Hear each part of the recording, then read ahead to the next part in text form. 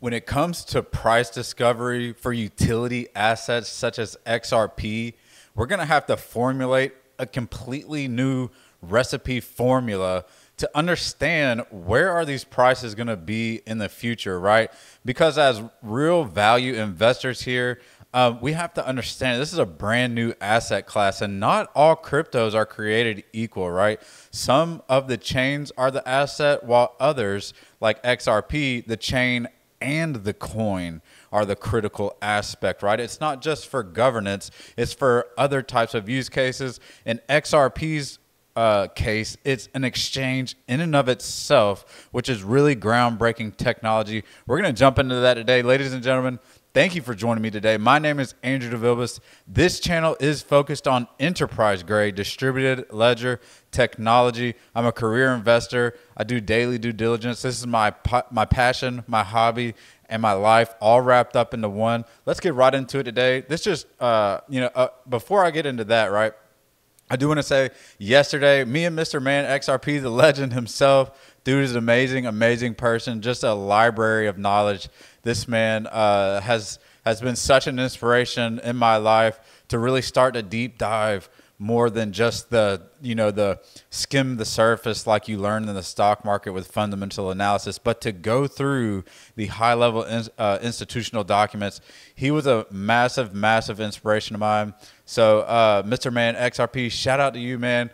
Thank God that you're here and you're yourself and you're able to present your information in the way that you do. It brings so much value to the community, myself included. So we did talk about things like the Finternet, DEX interoperability, the end user experience, Internet of Value, and the Internet of Things. And we got into a lot more. So next, this just dropped. Linda P. Jones, apparently, look, so we all know when you really, really study the technology of XRP, the chain, the coin, everything that they're trying to do, the technology itself can absorb the amount of value it takes to get to these high prices. So that's not a question, right? Technically speaking, it could see these very high prices. Now, you guys know I'm a believer that it will see these types of high prices. But to hear it from other people, especially in people like places like Mrs. Linda P. Jones here, it just hits a little harder. So we're going to give these guys a listen. This is from James at 6@J. He does a lot of podcasts with people in the XRP community. So we're going to give this a listen really quick. And when you talk currency, that's literally in the trillions per day, day. So I don't think we can use market cap when we're talking about XRP. I think that's the wrong way to look at it. We need to look at it in terms of currency, number one. Great. Number two, I think that if you look at the Athey-Mitchnick calculator, which is the calculator that Ripple themselves came up with, and one of those people is over at BlackRock and in digital assets over at BlackRock. Another one, I think the other one is on the board of Ripple, if I'm not mistaken. So they're very involved in the industry still, but they came up with a calculator which looks at how much money flows every day and from how much time in between each flow, and that calculates how much XRP could be worth. Right. Now, you know, Jimmy Valley did a whole study on the values, and so we have a low valuation, we have a very high valuation, we have everything in between. So, it's not for me to say what the ultimate value can be, but I do think it is a matter of how much is flowing on the rails. And the fact that we got news that Ripple was going to offer a stable coin meant that number just got exponentially larger, because stable coins are one of the most important things to move money in. If you think about how you buy crypto now and how you take it from your bank account usually into a stable coin and then into a crypto, or moving it from one place to another, possibly with a stable coin. It's something we use them all the time, right? So there's going to be a lot more flows because of that. Now, the other thing I want to say is that people have written papers on the fact, at least two people that I know of, have written papers on the fact that they believe that XRP was engineered to be $10,000 or more based on how many decimal points it has, how many the 100 billion that are in existence, the drops, the whole thing. Right. So that's their estimate by their research, and that's a very interesting number. I think that that is definitely a possibility. That's definitely within the realm of what would make sense. Right. You know, how much money could flow on the XRP ledger. And when Rosie Rios says the train has left the station, I think that means that the financial system is all planned. Everything has to be planned. There's nothing that is taken for granted. There's nothing that happens by chance.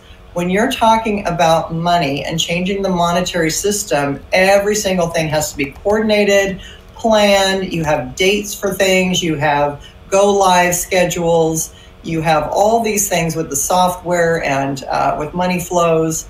And they know exactly when this is going to happen. And I think that it's not a coincidence that the US is the last to bring crypto laws into existence. That's because we have the world's reserve currency, and therefore the other countries are all banding together under the BRICS nations, and they are, you know, getting a currency reset into something of value again and out of fiat, and that will force the largest, the world's reserve currency, to have to do the same thing. So I think it's all planned and it's all scheduled, and we're getting close to the point where it's going to become very obvious, in my opinion. And when she's absolutely right, guys. When it comes to the price discovery of XRP, it really relies on the amount of volume going through the network, the velocity of that volume, the transactions per second. Is all going to come down to a very complex mathematical strategy that is going to be the price discovery of the value of XRP, right? Because XRP is a hub and spoke model in the center of a DeFi ecosystem. It is going to have money running through it. It's going to have all different kinds of use cases, not just, you know, the original use cases that we all heard of back in the day until now, but there are more and more use cases coming online daily. They're going to be using this stuff for the back end of e-commerce. We're about to get into a video from Jazzy Cooper about interoperability of the DEX. Now, I posted this yesterday. Ripple's very own Jazzy Cooper is a rock star genius. She made a jaw-dropping statement at the Stable Summit about interoperability when it comes to DEX usage. Now, XRPL has all the functionalities of a real-world exchange and more, right? So I've always said that there are going to be a few core protocols that actually act as real-world exchanges in this new digital frontier, aka liquidity markets, right? Because distributed ledger technology is a disruptive technology. That means things are going to be getting replaced or innovated on top of. Now, when it comes to blockchain rails, it's something you innovate on top of. So I could see a world where these middlemen exchanges actually all source their liquidity from one decentralized exchange, right? XRPL, the liquidity hubs providers, are acting as that decentralized exchange, and that is the future of exchanges, right? All the world's exchanges, all the world's banks, back in systems, hopping rails, whatever rails they use, they could hop right over and source liquidity from XRPL and then come back to the end user. Now, Jazzy Cooper is about to explain this in a way that we can all understand using a video game terminology. So she's going to talk about how someone that's playing a video game on like Polygon, to say like the end user might not know they're playing on Polygon, but the gaming company designed the game on Polygon. And if you're buying something in game, the game might need to know, hey, it has to make these bridges and hops to new chains to source certain tokens and certain aspects of the chain so it can perform that specific use. Let's let Jazzy describe it, right? The way she describes this seamless cross-chain motion to route transactional activity to the core DEX is groundbreaking and truly a massive breakthrough when it comes to product market fit. And I truly believe that this, what she's about to explain to you, can be implemented across the board for tons and tons and tons of different use cases and technology. Arguably, you don't need dozens of DEXs. There are dozens of DEXs on each chain, and as someone was mentioning before, when a new chain starts, that chain now needs a DEX, which doesn't necessarily make sense. I mean, if you look at traditional financial markets, there's 2 major exchanges in the US, there's maybe 10 major exchanges globally. And so why do we have over 60 DEXs in the crypto space? So I think true multi-chain interoperability will allow for specialization. And if you are, let's say, a gamer on Polygon and you need to access a different token in order to make a purchase, you can use cross-chain routers and technology to execute your swap in order to purchase your asset, and that'll be routed to another chain, execute there for the best possible price, least amount of slippage, and then those funds and your destination token will basically land back in your wallet without the user ever knowing that their trade executed on a different blockchain. So that's the type of kind of user experience improvements that we need to see in the trading realm, and some of the infrastructure and interoperability players will. So that can be implemented across the board, whether it's gaming, e-commerce websites, fintechs, centralized exchanges. They can all source liquidity in that manner. And she is absolutely correct. There's no need for 60 plus DEXs. All these coins and tokens, all these chains don't necessarily need a DEX. We need to aggregate liquidity globally so we can really make this thing efficient. That is what the Internet of Value is for, right? It's in the book, Creating the Internet of Value. So, hats off to Jazzy. She's a rock star. She absolutely kills it every time she gets on stage or has an interview, and she's just an enlightening person to listen to. So anyway, or any time you get to hear Jazzy speak, you should be all ears. Now, earlier today, as I was in the gym, I was listening to the Digital Euro Conference. They had a panel on MiCA regulations. Now, a few years back, now this is what this video is about. A few years back, this had everybody up in arms. They were very worried. This is really what got the ball rolling when it comes to regulations in Europe. Facebook was going to create a cryptocurrency known as Libra coin. The European regulators and policymakers banded together to create regulations in order to stop things like this from happening. It's my personal opinion that the regulatory bar is being set very high and the bar is on fire. So crypto native companies that don't meet these rules of regulatory compliance will not exist in the near future. As investors, we use this understanding to place investments that we have higher conviction in due to the company's compliance, right? Now, notice when we're talking about compliant companies, Ripple down here is a sponsor. Where's their name at? They're actually right here. Ripple, Hedera, MasterCard, Swirl Labs, Casper, Deloitte, all these big players that are now playing in this digital asset space, they are making themselves known and they're showing up to play ball. Let's give this a listen. How all the regulations before that were developed. So how does MiCA fit into the regulatory systems that already existed across the EU countries, and how does it fit in basically? So again, as Patrick mentioned, there was this Libra coin which was supposed to be launched by Facebook, and unofficially MiCA was the Libra killer among politicians and some government officials, that they didn't want that product to be available for the local market. And crypto market is quite significant in Europe. If we could do that. How all the regulations before. So there you have it. He just said MiCA was created because of the pressure that these larger social media companies were putting on them, right? We got PayPal launching a stablecoin. We got Ripple launching their stablecoin. We got big movement in this market, and regulators have to get on board. This is a global effort. It needs to get harmonized like the ISO 222 compliance. It needs to be harmonized around the board. Each little area of the world will have their own versions of it. But I think Mika is going to be kind of the copy and paste that we see around the world.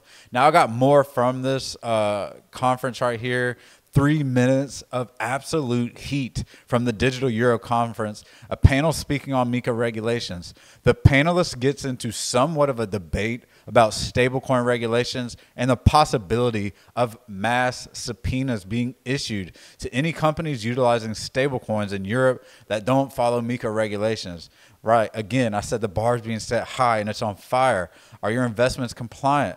The last speaker, right, you're going to have to hear this. The last speaker goes on to talk about utility when it comes to crypto assets and stablecoins. And that's why I love the companies I'm invested in, right? And the blockchains that they're utilizing, XRP, XLM, HBAR, DAG, literally just to name a few. There's many, many more. Let's check this Greg video has out. a reply. Yeah. I mean, I support. I think this is a real chance. 1st of July, some prosecutor in one of the 27 member states just wakes up and thinks, wait a minute. Dollar stablecoins are illegal to trade in Europe right now. So let's subpoena this exchange or that service provider or this one. So it's a real risk. People are completely asleep at the wheel that there is a chance European prosecution will go after everyone who touches stablecoins that are issued outside of Europe. And I really wanted to bring this to attention to the audience and to discuss with panelists, because very few people have a strategy against that right now. But the risk is definitely real and significant. Just very briefly, a quick correction. Dollar trading is not illegal. There's no paragraph, no sentence in Mika that would say that. Basically, any stable coin that's backed by any fiat, if it's not registered outside of Europe, could be classified as an illegal instrument. So it's not dollar per se. It's just anything that's not under Mika and issued outside, inside from Europe. Yes, but obviously there is ways to make also dollar stablecoins or stablecoins that are based on other currencies Mika compliant. Mm-hmm. So the question is really who is compliant and not compliant, and not what kind of currency is the stablecoin referencing. Yeah, and maybe to just add on your point, Patrick, I think the true challenge really is to design a Mika compliant stablecoin that still has some utility and use cases that it's actually gives value to this new form of money. I'm totally convinced that there will be forms of MiCA compliant stablecoins that will fulfill this value proposition, but it's definitely something that requires some, let's say, intellectual power also by the issuers to really come up with a smart design that fulfills especially all the requirements on the AML and travel rule side, and at the same time means that that's for example, a programmable and very uniform version of a stablecoin that is applicable in various use cases related to the Web3 ecosystem and to other types of crypto assets. And I believe really this will be kind of very interesting to see how different issuers among the European Union will come up with smart implementation approaches, also combining technical features of a stablecoin and the regulatory requirements that they are facing under MiCA and all the other regulatory requirements applicable as they are e-money token, as they are crypto assets under MiCA, etc. Technical stuff. I mean, when it comes to panels like this, right, the Digital Euro Conference is a think tank where all the brightest minds in this digital money space come together, talk. As you see here, they got almost into a little bit of a debate there about, the regulations for stablecoins and crypto assets with the MiCA regulations on the horizons. Now, to get a full spectrum understanding, right, I say that all the time. I want to brand that into your brain. We need a full spectrum understanding when it comes to this market. This is a very, very, very risky market and a very risky asset class that we are investing in. So when it comes to investing here, we need a full spectrum understanding of what we're investing in, the companies, the regulations, all of it, everything thing, we need to gather as much information as we can so we can have high conviction in our investments. Because if you want to sleep well at night, you have to know that you've put in the work, right? This takes hours and hours and hours and hours of research. When we show you these videos, this is just a little bit of an entire panel, of an entire conference that lasted 2 to 3 days. Now, I don't want you to get down on yourself if you have a job, right? You have an 8-hour-a-day job.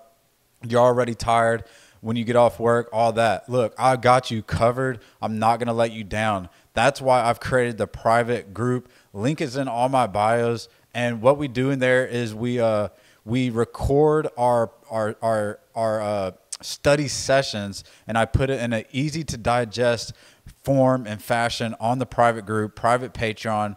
Link is in the bios, all of them, YouTube, X, all that. I'll see you guys on the next one. If you enjoy this content, look at this ad, right? As I'm doing mine. Anyways, link is in bio.